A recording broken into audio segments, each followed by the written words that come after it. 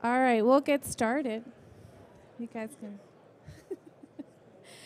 Welcome, everybody. Good morning. Welcome to the first Tech Talk of today here at the Redwire booth.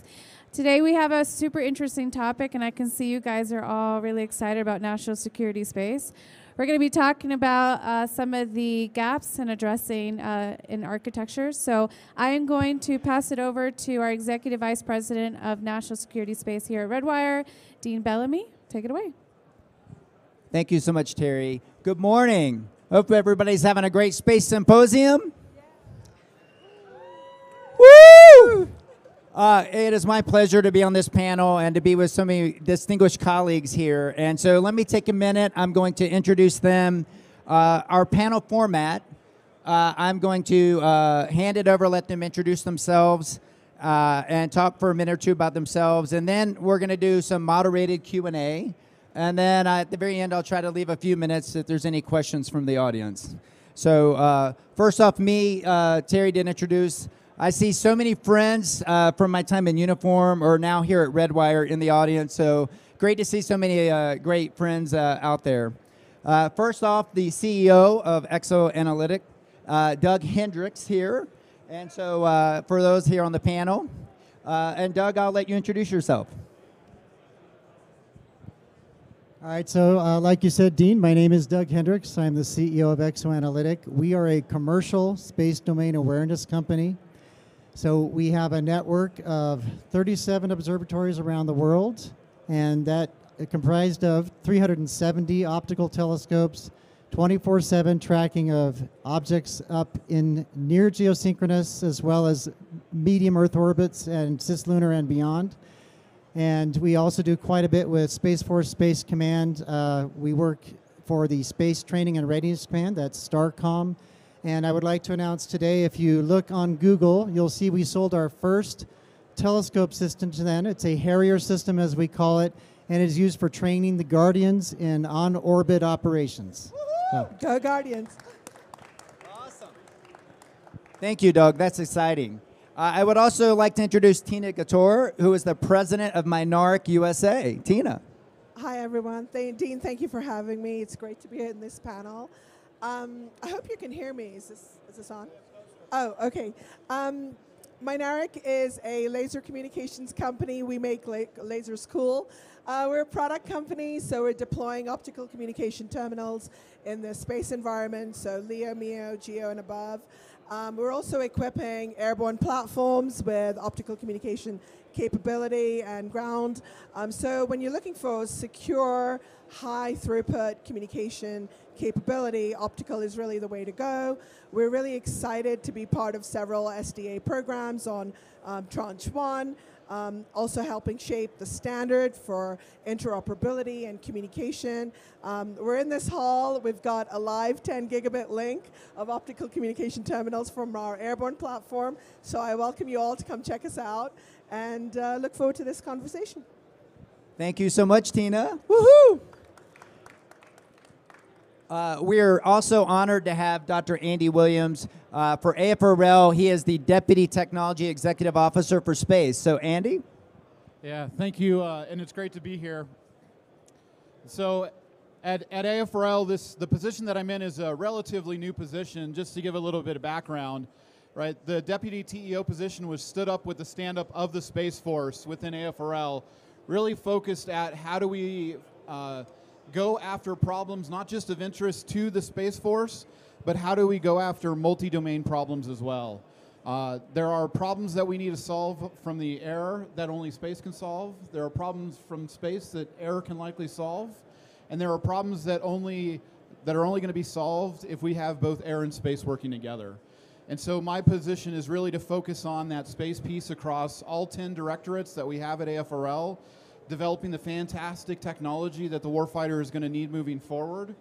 And it's really focused on that delivery of capability, maturing it, getting it ready, going after all the illities that we need to worry in order to get it in the warfighter's hands on timelines that Honorable Calvelli is really driving the entire Space Force towards in the acquisition community. So 3 years from birth to orbit is a challenge, but that is where we absolutely have to go as a nation. Awesome. Thank you, Andy. I'm also excited to introduce a close friend of mine as well, and a really terrific professional in uniform, and that's Colonel Kevin Amsden. He is the Deputy Director for the National Space Defense Center for the NRO. And so, Kevin, I'll give you the mic, the floor. Fantastic. Thanks, Dean. Good morning, everybody. Long-time Space Symposium attender, first-time panel attendee, I guess. So it's good to be here. I am representing, I guess, the warfighter, as Andy's talking about, at the National Space Defense Center. So I lead the NRO element into there, and if you heard Dr. Scalise yesterday talk about some of the things that the NRO is doing, he kind of announced that over the next decade we're bringing in 4 times the amount of satellites that we have on orbit in the next 10 years. We're going to bring in, this is, I know, going to make Doug very happy, 10 times the amount of data that is going to be delivered, and so that's fantastic, and we're happy to share with everybody that we can. In the National Space Defense Center, obviously I'm a Space Force officer, so I get to work with our Space Force and Space Com counterparts on the unity of effort. So all of that coming together for our Protect and Defend unity of effort. So it's an honor to work with all of the teammates, and if you'll hear General Dickinson and Dr. Scalise in congressional testimony, and every time that they appear together, they will talk about how the NRO and Space Command operate side by side each and every single day, and the NSDC is where we get to do that. So it's an honor to be here. Thanks. Awesome. Thanks, Kevin. Great job.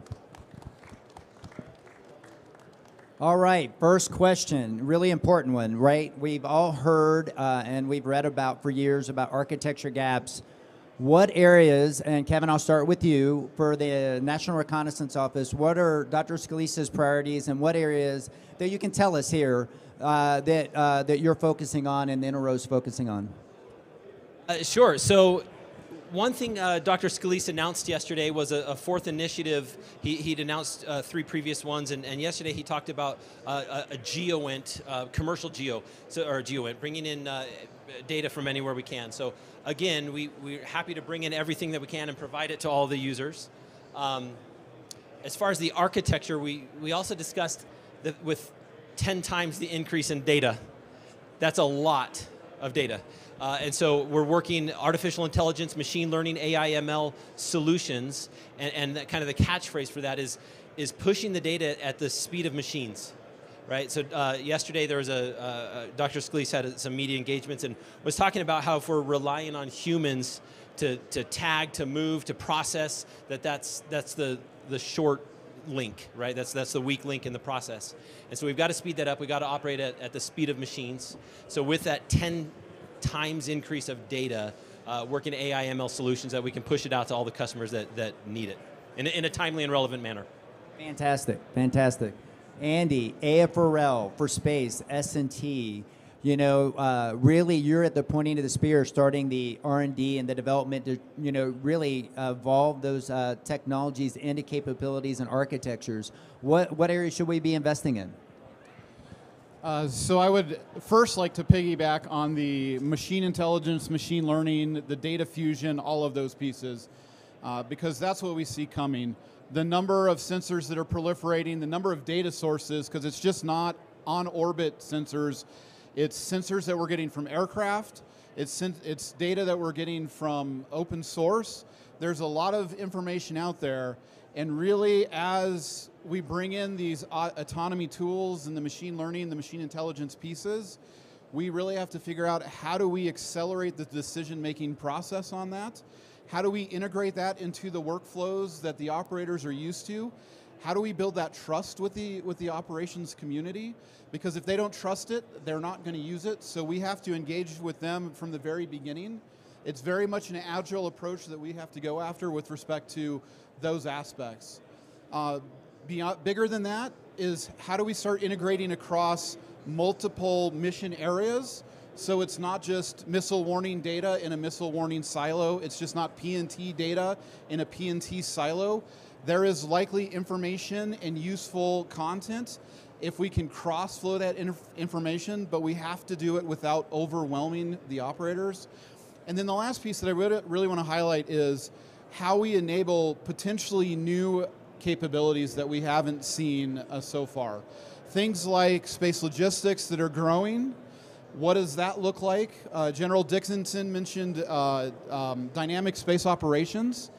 That's a big piece of that. What can we do when maneuver is a key thing, a key capability that we have? Not something that we really utilize in space too much, so that's a key piece. And then the last one I'm going to highlight is new capabilities to the terrestrial domain, things like space-based power beaming. And how do we get power and energy anywhere on the on Earth as needed as an on-demand capability, just like you do with RF communication, right? You pick out your cell phone, you get data wherever you're at. How does the dynamic change when power is as ubiquitous as that as well? Absolutely, great answer. Tina. Well, I'd love to follow on from what the gentleman just said, and I think, Kevin, you said it right. We're seeing the requirements for data grow exponentially. I mean, 10 times the amount of data and more is required to be moved around to the warfighter, to the edge, to various nodes in the network. And that's where, the products and the technology that we're deploying across, the PWSA with the SDA is really coming into play. This is no longer the boutique technology people were thinking about. It's real, it's getting deployed. We have to make sure that we're investing ahead of time. I know you mentioned, where should we be investing?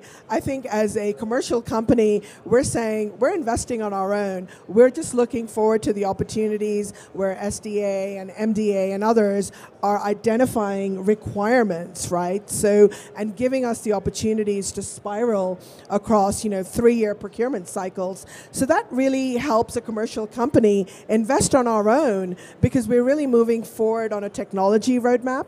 And that's really going to help the warfighter. I mean, sensors, the data the sensors are collecting, you may not want to process everything in space. You may just want to move it across your transport layer or move it up to a different orbit. And that's the resiliency you're looking for, right? You're looking to be able to go across architectures.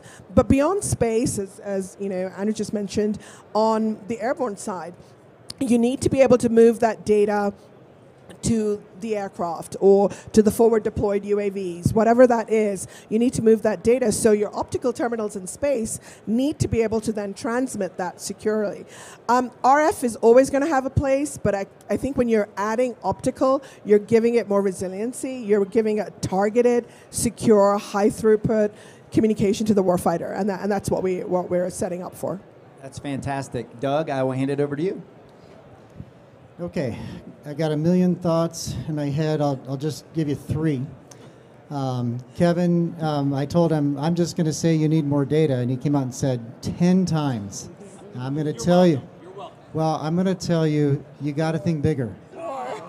More. Think 100, think 1,000. 10, that's a good start. All right, I'll give you that.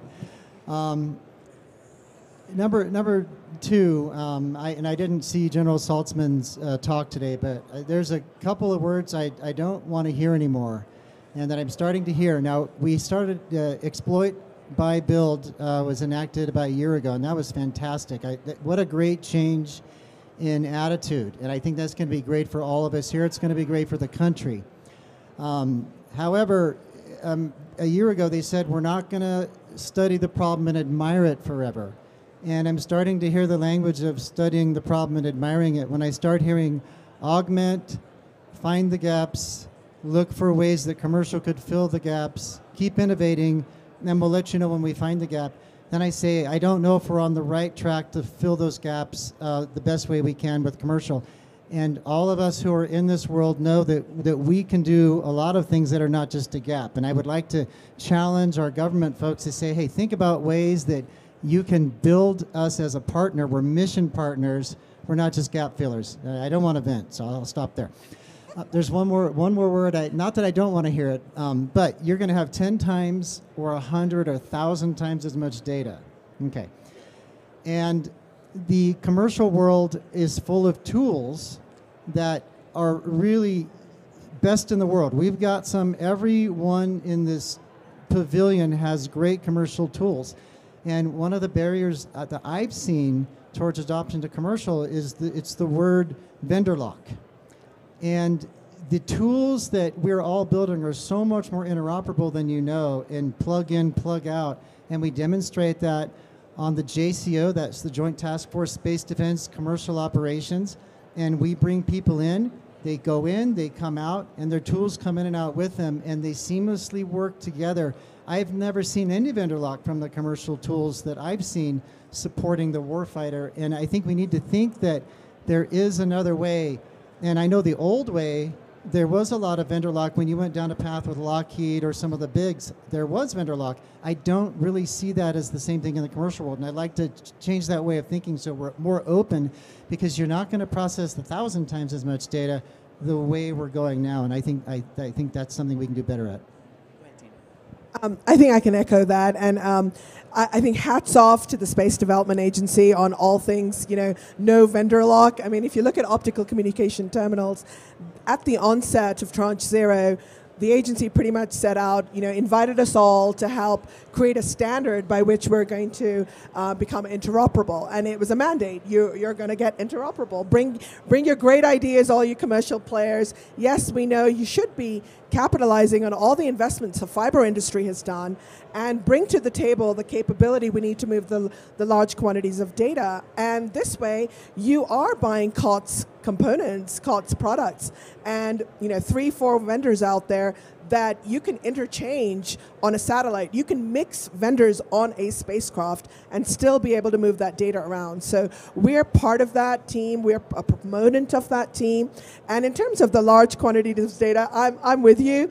I think the more data we can move for you, the better. And but one key thing is, it's not just about moving the data. We can do 100 gig today, but we need to make sure some of the other value chain components on a satellite can keep up, right? The crypto, NSA certification on the crypto needs to happen at the throughput that we need. So there are some components that the commercial companies need to work on to kind of allow for the high throughput comms to go forward. Go ahead. Hey, Dean, if I could throw in, so just alleviate one thing that Doug just mentioned.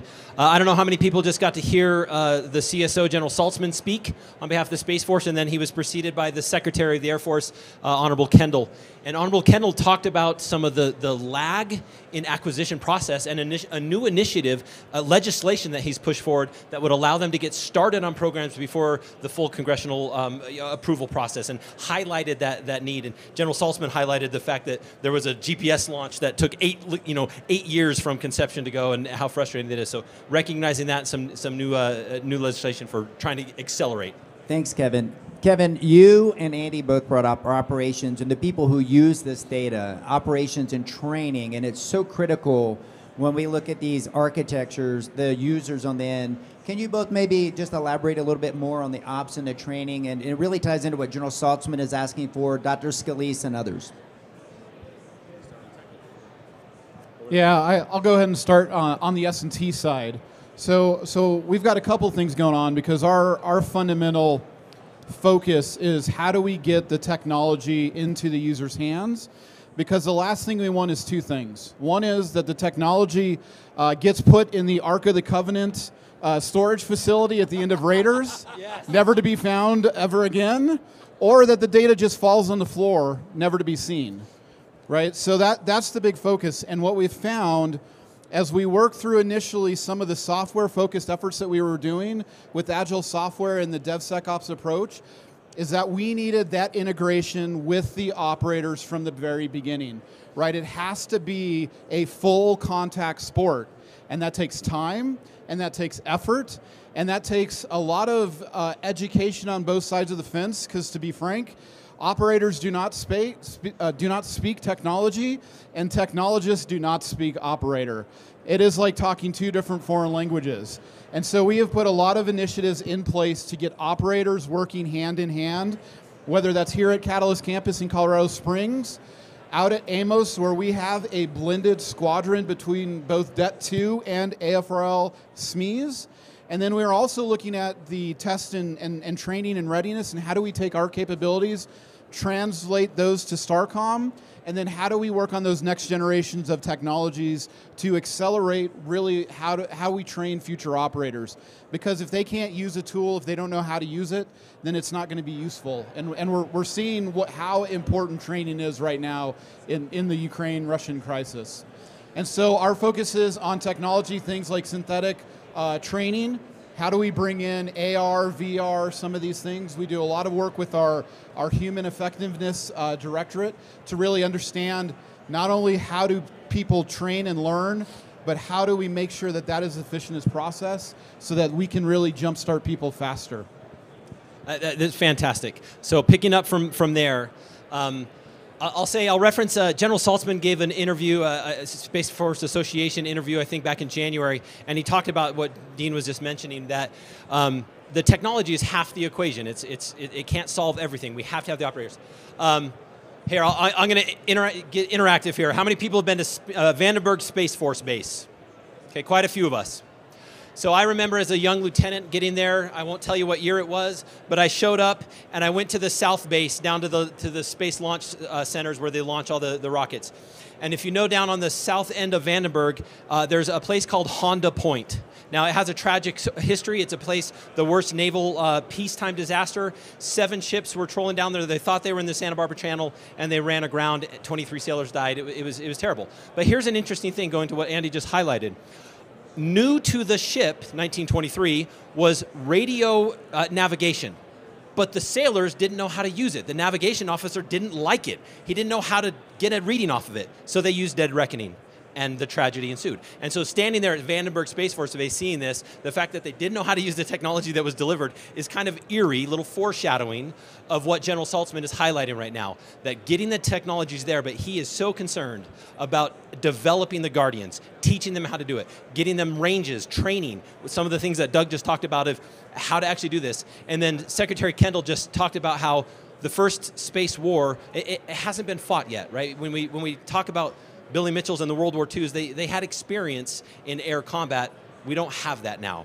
And so we have to train that. We have to have simulators. We have to do that so that we're prepared. And General Saltzman highlighted that the team that prepares the most will have the advantage when the combat comes. So a lot of times when we talk, and I want to stay with this theme of people, a lot of times we don't talk about the people and the organizations that are actually contributing and are critical to building these technologies that are addressing these architecture gaps. So if I could ask each of you to kind of talk about your organization, your people, and how they're contributing to really addressing these architecture gaps. All right, thanks, Dean. So I'll tell you, EXO is it's an interesting place. It's an odd place. It was founded by me, who had never run a company or never thought he would. I read a lot of books about the kinds of companies I want to be. So Apple, Microsoft. Most recently, I've been reading a book about Google, and I decided that Google most represents what we are. It's a very free place. You're free to explore and find your place at the company. That being said, it can be a very challenging place. I'll tell you a fun story. When we first got started, I may have told a customer that we were ready to track their satellite over Australia when none of us had set foot on Australia, and we had a site that we had negotiated, but we didn't have anything there. And when I said we have a site in Australia, I just meant we had negotiated a site. He thought we were ready to track his satellite. His company was called Boeing, and so that day, I took one of our junior employees, who today is our director of telescope operations, and I said, good news, bad news. Good news, we got our first customer. Bad news, you got to get on a plane for Australia tonight. Load it up with as many telescopes as you can carry on. So he got there, and he got that thing. Within 4 days, we were tracking satellites. That's how quick we operate. But then we got our second customer. Our second customer was the Air Force Research Laboratory, hired us to track the Angels spacecraft. And it was about to make it over to Europe. And we told him, hey, good news, bad news again. Eventually you're going to come home. I guess that's the good news. Bad news is you're going to France. But it's not the France that we all would want to go to. It's a mountain with nothing on it. And we were building the network as Angels was traversing the globe. We just had to stay ahead of it. And that's how we became a global space domain awareness company. But it takes things like someone's got to get on a plane sometimes. And every employee at EXO has a story like that. And that's how we got where we are. So I guess I want to say thank you to all of you out there. I know it's been a challenge, and I did see a former employee who left us. He was one of our great ones, too. I see Brian Flewelling out there, another great one. John Rosano next. Julie Lawless, our newest Director of Strategic Business Development. Welcome to EXO, Julie. And I'd just like to point out that Brian started at AFRL. Thank you. Tina, talk about the great people who are actually making Mynaric technologies work. Oh, thank you. Some of the smartest people in optical communications are at our company, and we're a very international organization. Here in the U.S., we have about a mixture of production and office capability focused on U.S. government programs. One of the geniuses that makes me look good every day is Tim Deaver here. He's our VP of Government Systems and Strategic Solutions, and he teaches me how to read uniforms every day. So that's Tim. But the founder and CTO of our company, Joachim, came from the German Space Agency, and he's really the brains behind a lot of the optical communication capability globally. And you know, when we go to him with the problem of, can you move a couple of gigs of data, he's just like, are you talking terabits? No, gigs. So Joachim is a brilliant mind who has equipped tornado jets with optical comms and moved data down to the ground. He sat on a mountain waiting for a space link happen using optical. So whenever we have challenges to connect the nodes, we have some amazing people. We have 40 nationalities represented in our company. We are in the US as well as in Germany, where our headquarters is, because we look at this as an international connectivity issue. We don't see them as problems, but we know who our adversaries are collectively. We know who they are. And I think having a very international approach to things is really going to help us. If we sort of hunker down and start we have a standard here in the US, and if the European teams want to create their own, and we're looking for that resiliency across commercial and government networks, that's not going to happen if we can't communicate. And you know, as I look around, I see a lot of different uniforms, a lot of international forces represented here, and I think that's the key to how we're going to be successful in the future and keep all of our warfighters safe. Sounds great. Andy, you know, in uniform and both now here at Redwire, I've had a chance to work with so many great people in the laboratory, and I say that across all the locations. And the culture and the people are really the lifeblood of that organization. And I just want to let you talk about the people who are really making these technologies come together. So that is absolutely true. It's probably obvious, but I'm going to say it anyway.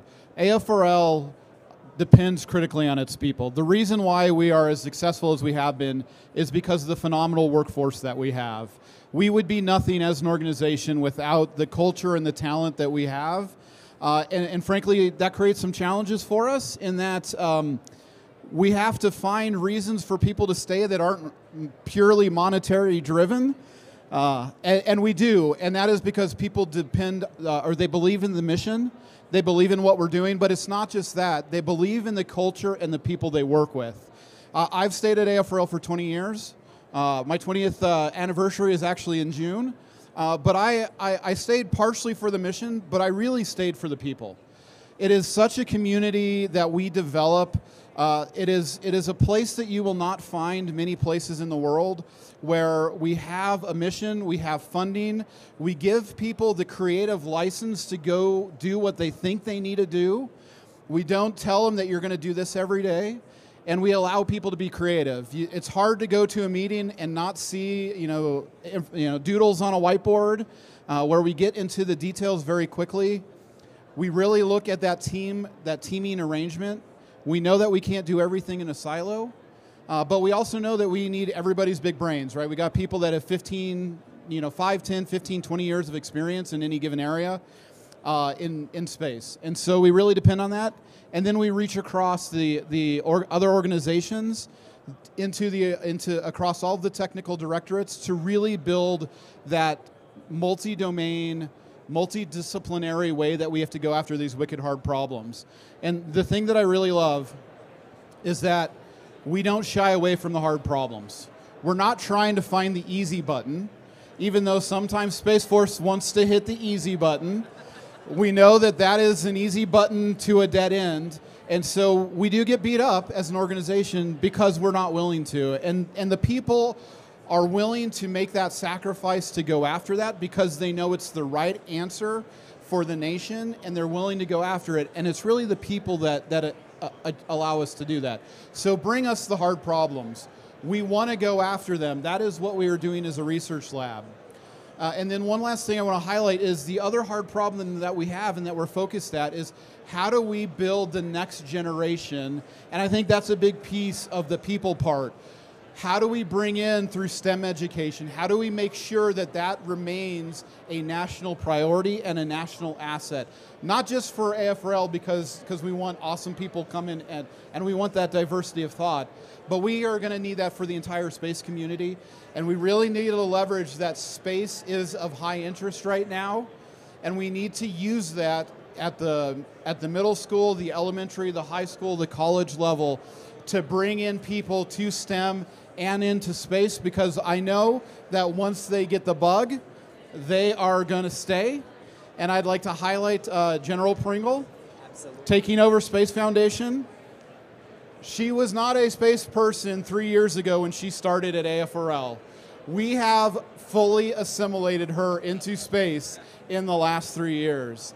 And she loves it, and she loves AFRL. Go talk to her at any time. Hey, Andy, agree with you wholeheartedly on General Pringle, and congrats on your 20 years. The next 20 years as a leader, really driving, you're going to play such a key role, and so thanks for really all your dedication and service to this country. Lastly, before Kevin, I got to just say, my time in the NRO, being part of the NRO OPNS family, shout out to Damon and my OPNS family. They were phenomenal, and it's an amazing place to work. Great people, and just talk about the people and the culture. Fantastic, and appreciate it. Hey, so I'm a Space Force Guardian, and I'm an honor and privilege to be a Guardian. It's exciting to see the Space Force stood up, but I'll tell you, our nation did some really strategic creation back in 62 years ago by creating the NRO. It was not as public and not as acknowledged what we did, but the culture that was started 62 years ago has provided the foundation, the bedrock of our national intelligence or overhead collection for the entire time. You heard Dr. Scalise talk yesterday about the innovation that the NRO crew force provides. It's a blessing that it's a joint environment. People assigned to the NRO come in, they love the wicked hard problems, they love the technical experts that are there, people who have designed components for years that are still working there, and so they know the intricate details of how to improve and how to operate. So they love to tackle the hard problems. They love to take their background of experience and figure out how they can provide more data, Doug, more data, better data, more timely data, how they can execute the mission of the NRO faster and improve things. So, and while I appreciate everyone's input here and plugs for their companies, I gotta say, the NRO booth is right there. And so, I'd be remiss to say if you're interested in things that we're doing, you want to know why Dean loves his NRO time in the past, why I love my NRO time, stop by the NRO booth, pick up an application, just saying. Absolutely, and AFRL is just right over there too. I'll give you a plug there, Andy. Yeah, and NASA, which was another partner with Redwire, is right here as well. We're really privileged on that. All right, so I am going to ask you each a really important question, and what is our definition of success? How do we address these architecture gaps? So it can be quick or long, but what is your definition of success? Doug, I'll start with you, go to Tina, and then we'll go to Andy, and then Kevin. All right, I'll be quick. We built EXO to be the most prolific trackers of objects in space. That's our mission. And success to us looks like the government has everything that we can do, and there is no adversary spacecraft that is ever not being tracked, period. That's it. Thanks, Dean. And honestly, success to us is to be able to serve the PWSA or other architectures that are out there and helping move data that's critically needed for our Guardians, our warfighters out there, but also really kind of bring to bear to the requirements communities, and they can be disparate ones out there that we have to interface with. So we want to make sure we're saving all taxpayer dollars and bringing to you ideas and use cases in which our technology can really help with that mission of connecting the various nodes, space, air, ground, and really moving data fast. So success to us is providing commercial, off-the-shelf technology that we've invested in and have shaped to really serve the needs of our warfighter. That is success. Andy? Mine's pretty easy. My definition of success is there's never a space war. Period. The end. Awesome. Hey, and I'll second that and kind of combine that that we have the intelligence that we need to avoid, deter that situation. So as long as we can fix the architectural gaps, that we can provide the data that we need to in a timely manner, so the decision makers have what they need to make that decision to hopefully avoid that, is a win. Awesome, love that. Okay, so Doug, there was an announcement recently on something called Cerebro. What are your thoughts on that? Maybe elaborate from your perspective on Cerebro. All right, so Cerebro is a concept that we hatched with Redwire. And the idea is 4-pi steradians imaging of the area around a spacecraft. That's number one. And so when you do that, you're going to necessarily have smaller apertures. So you need to have the absolute best image processing in the world. So Redwire came with the apertures in the very clever looking design that I think you can look at the booth. And EXO's coming to the party with the verifiably best image processing in the world. What we do is we're able to detect objects as dim as the signal to noise ratio of 3. So if I got too technical on you, okay, I'm sorry, but that is very good, trust me. So what we're going to do is we are going to build the absolute best in-class system for observing all of the space around a spacecraft, being able to track everything, verify, know what it is, and perhaps even decide whether it's a threat. Awesome. Thank you, Doug. So Tina, Space Development Agency, work. I know you've mentioned SDA and the proliferated warfighter architecture. What's your thoughts on how is Mynaric contributing today and how things going? It's going incredibly well, and like I said, some of the work and the investments we're putting in, we wouldn't have had the opportunity to do that if it hadn't been for the Space Development Agency. And I also want to give a shout out to our friends at DARPA, because we're working some great stuff together. Yeah, absolutely. DARPA Space Bacon, Yes, and that's a great collaboration between Redwire and Mynaric, right? Yes, it's a fantastic collaboration. You know, this is where DARPA goes out there and says, yeah, we need a 100 gig terminal for $100,000 that's interoperable, communicates at any wavelength, go make it happen. Those are hard problems we know how to solve and we look forward to. So thank you, Redwire, for helping us. Just another quick thing on SDA. We, as a small company, sell to the prime contractors out there. We don't sell directly to the SDA. But the SDA knows who we are, because they're at the same table with the prime contractors, and they've invited us to that table. So the whole thing about training ahead of time, I see SDA program managers, the acquisition people, in meetings at the subsystem level, which is what we are. But on the transport, Tranche 1 transport tracking layer, we're on several programs. It's great to have the SDA team listen in. Witness some of the testing that's going on. Our teams right now are at NRL doing interoperability testing, so all's going well, as I hear, and that's going to become a great milestone, which then continues to support the SDA vision on this spiral development in this sort of 3-year period. That allows us to keep investing and producing the tech that can help the future.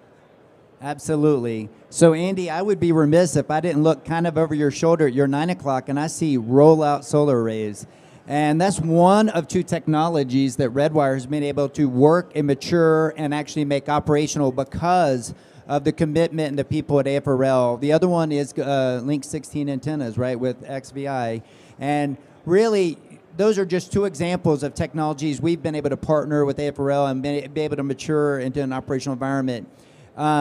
I know you have other operations and other things, but you've just had a recent reorg. Do you want to just share for a few minutes kind of in this new role and how y'all are going to be focusing a little bit in this new organization?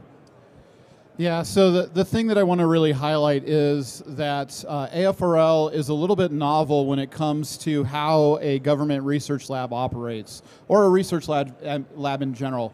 We don't really do a lot of only AFRL research in an academic kind of environment. We are focused on partnerships. Almost every technology that we have transitioned has been in partnership with an external organization, whether that is with industry, whether that is with universities and academia. It is almost always a partnership. We are dependent on that, and that's largely because that's how we accelerate transition. If we build it in AFRL and we haven't talked to anybody about it, then when we finally unveil it from behind the curtain, it takes too long for us to transition. So we use a lot of partnership opportunities, things like ROSA, which I participated in directly. Isn't it exciting to see it? It is. I mean, it's amazing. It is fantastic. But that was really started as a small business innovative research effort. That was an SBIR, and we leveraged that capability, and we built that partnership over time. We leveraged some of the technologies that we had developed in-house through IP, and most of the IP that we develop is available to almost anybody in the U.S.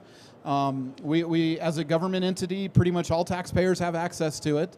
And so we really work on that partnership piece. So we stood up a new strategic partnership directorate within AFRL because we know how hard it is to work with the government. We realize that. AFRL is a complex organization. It's hard to find the right touch point. So we've done a few things. We have created a front door that doesn't go to the black hole of the internet. It actually goes to people. It gets sent to various folks within the organization. We created a strategic partnering directorate so that people have access, whether you're a university, whether you're a company or a startup or you're a prime, you can reach out to us. And then the last piece I really also want to highlight is the role that I have within AFRL. In addition to kind of integrating the space technology across AFRL, is to be that single point of contact. So if you don't know who to reach out to in AFRL, reach out to me. Reach out to the mission area leads that we established within AFRL. But if you don't know who they are, like I said, reach out to me, and I'm usually pretty easy to find. Andy, that is really revolutionary. And what you're doing, we're going to see in 30 months or less new technologies coming out of AFRL really to support the warfighters. So thank you. General Saltzman has really, Kevin, my last question to you. General Saltzman has got a lot of initiatives, a lot of energy, things that he's trying to drive home. Is there one message you would like to share with everybody that's really to kind of echo what General Saltzman's philosophy? First thing that comes to mind is, again, just coming out of his speech just a few minutes ago, he praised and appreciated the innovation nature of America, right? Across industry, across the military, across all of our partners as well.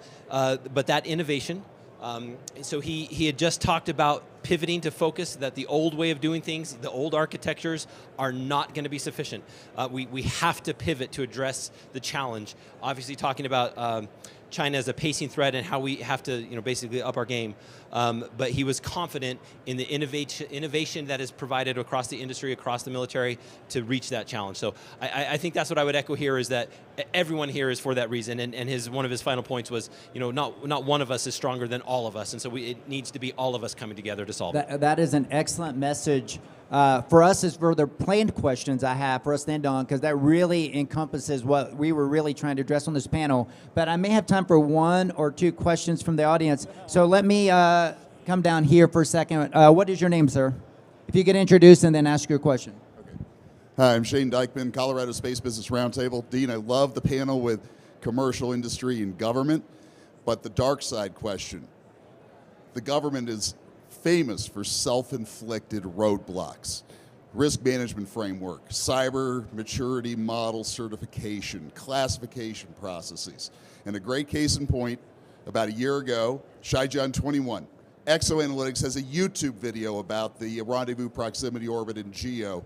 I talked to my Guardian friends, and they're like, can we talk about that? Can I mention that outside of the skiff? How do we overcome these self-inflicted roadblocks? Shane, is that a Marine logo? Thank you for serving and wearing the uniform and being a Marine. First off, right, I will just say this for the panel. I'll let them answer the question for where they can.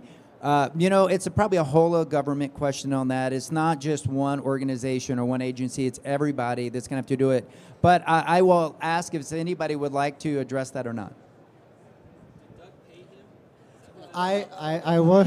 Looks like it. Free advertisement. I don't know this man, but I was about to reach in for my wallet. So that was an interesting case. So at the time, we were under contract with the Joint Task Force Space Defense Commercial Operations to track that object. What had happened was they were only buying a fraction of what we have to bring, and that's when I said, Kevin, success to me looks like you're not buying 10% of our capabilities, you're buying 100%, and maybe it's not you, but somebody is buying 100% of our capabilities, because when that happened, 10% wasn't enough. I had to authorize the entire network, had to go searching for that thing, and that's what it took. And just maybe a joke, but I think that cows and California poultry farmers would agree, buy more chicken, buy more commercial data. Okay. Does anybody else have a response? Hey, I'll say, I'll go and say second that.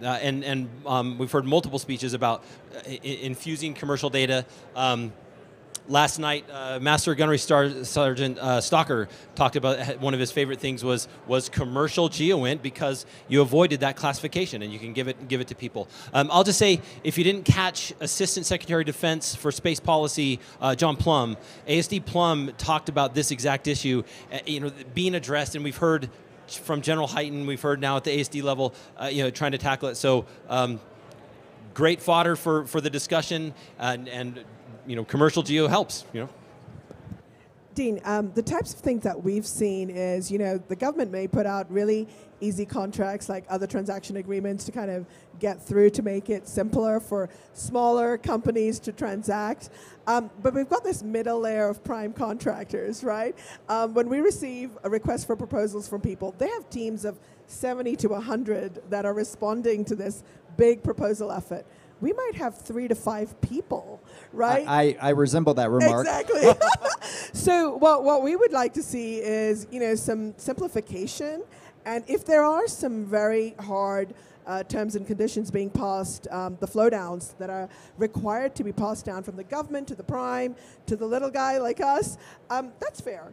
But I think there's some things that can be and should be, and I know the government is asking some of the players to really simplify the process. And as you mentioned, General Sullivan said that basically it's not business as usual anymore. We can't operate like that. We've got to operate faster. So we fully endorse that. I would like to thank my distinguished hosts and friends. First, Doug Hendrix, CEO of ExoAnalytics, Tina Ghataore, President of Mynaric here in the U.S., Dr. Andy Williams, from AFRL, who is the Deputy Technology Executive for Space, and my friend Colonel Kevin Amsden, who is the Deputy Director for the National Space Defense Center for the NRO.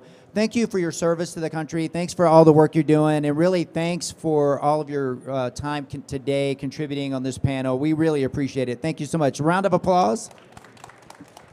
Thank you, Dean, for hosting us. Thank you, Dean. Thank you so much, everybody. Thank you.